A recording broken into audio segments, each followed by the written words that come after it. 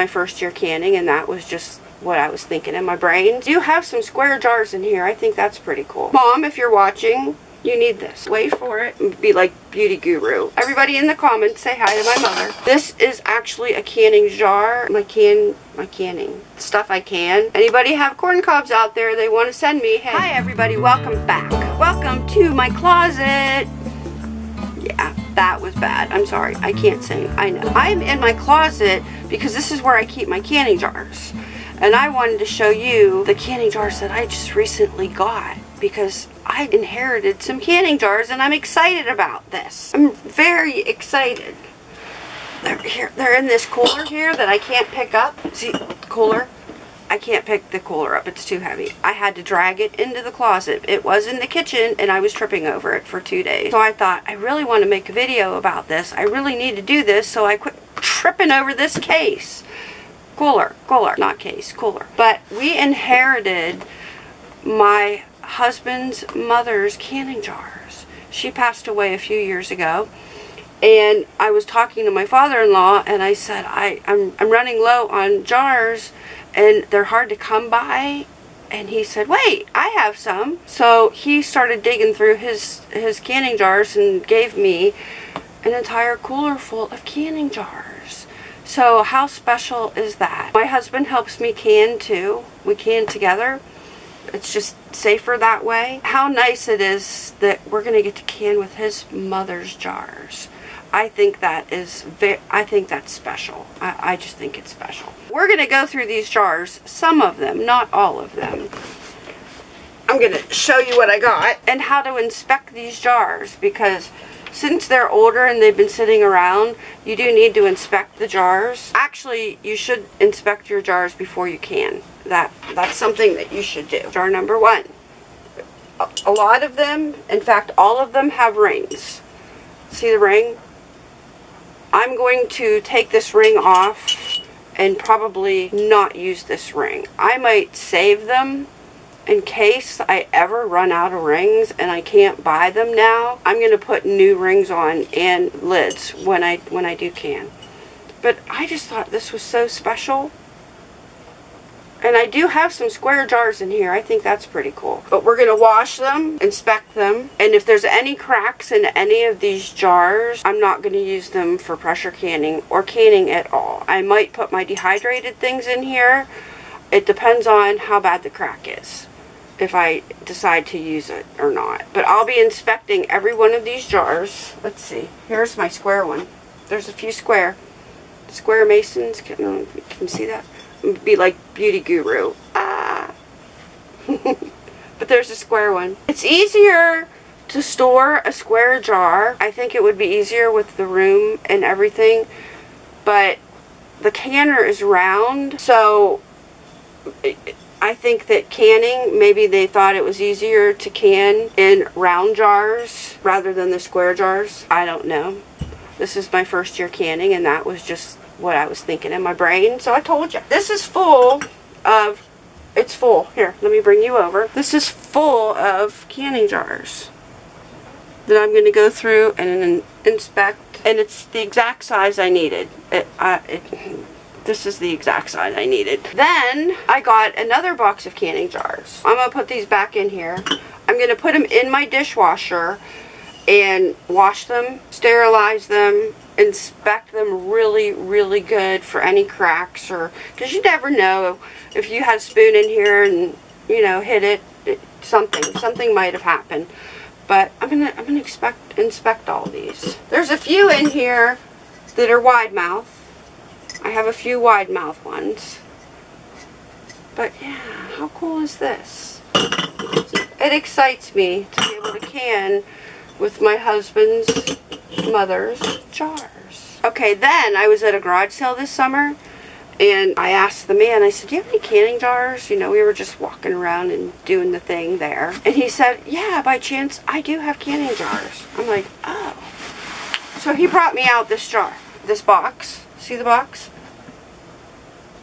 These are actually 1976 8 mason jars from Anchor Hawking, and they're all dated 1976, and he bought them in 1976. And he has never ever used any of them. They have 1976 on the label there. Too bad you can't. I hope you could see that. I don't know if you can or not. But there's a bell, and it says 1976 Mason. He's never used these jars. He was saving them because he thought someday they would be like a collector's item. And he said they weren't a collector's item. So he sold them to me, and I got all of these for $5. Which I thought was really cool. That was my good garage sale find of the year. We didn't get to do very many garage sales this year because of, you know, everything that's going around. So then, over here, recently I bought these small jars. So I have these. And I've been putting my dehydrated stuff in here. This is the celery that I made. And I have actually, here's my dehydrated corn. I'm going to make a few more jars of this, only because, well, one, I'll probably use them, but, wait for it. I made corn cob jelly, and one jar is already gone. This is the second jar that we're probably going to open very soon, because this is really good. If you've never made corn cob jelly, try it. It's so easy. I have a video about the corn cob jelly. Watch the video. How I made it. I did it. This was my first jelly I've ever made in my life. And it sounds gross, but it's really good. It is really good. I promise you. You will like it. So don't throw your corn cobs away. Save them. Make jelly out of them.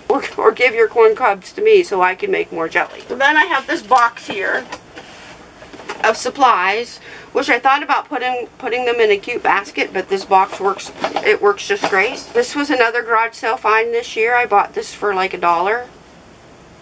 And then I didn't have a big ladle.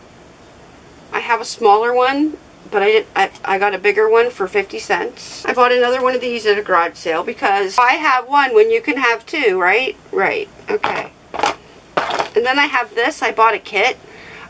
I'm not really sure. I think this is to help me open jars. I think. I have my husband to do that though, so yeah. Maybe I should give this to my mother. Look, it would, I bet you a water bottle. My mom has trouble opening water bottles. She might need one of these because I think that would work. Mom, if you're watching, you need this. She's watching. I know she's watching. Hi, Mom. Everybody in the comments say hi to my mother. We all call her Grammy, so if you want to say hi to Grammy in the comments, that would be fun. She would like that. She just learned recently where the comments were. Yeah. Alright, so then I've been picking up lids as I go out places. Lids, rings, whatever I can get my hands on, because here in the U.S., they're hard to find. I had a terrible time finding my actual canner. So, yeah, it's hard.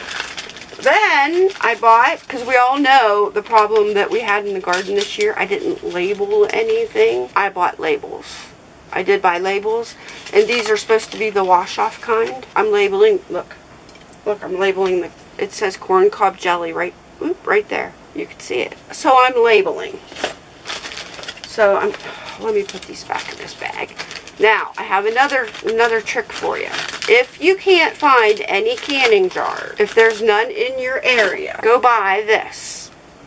Classico sauce is actually in a canning jar.